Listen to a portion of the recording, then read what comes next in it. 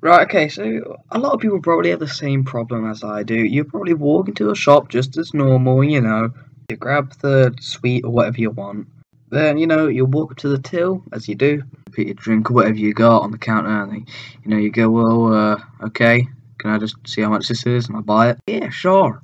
Yeah, that's, 175. Wait, what? You mean I've got to go rooting through my wallet, find £1, which is not, then go through my wallet again with ones and two p's to get 75p. No. I'll just give you a £2 coin. Yeah, we don't have any change. Wait. You're telling me you don't have any change? No change at all? You're a shop. You have hundreds of people coming in here a day, and you don't have any change. Yeah. I mean, I can speak to the manager about it.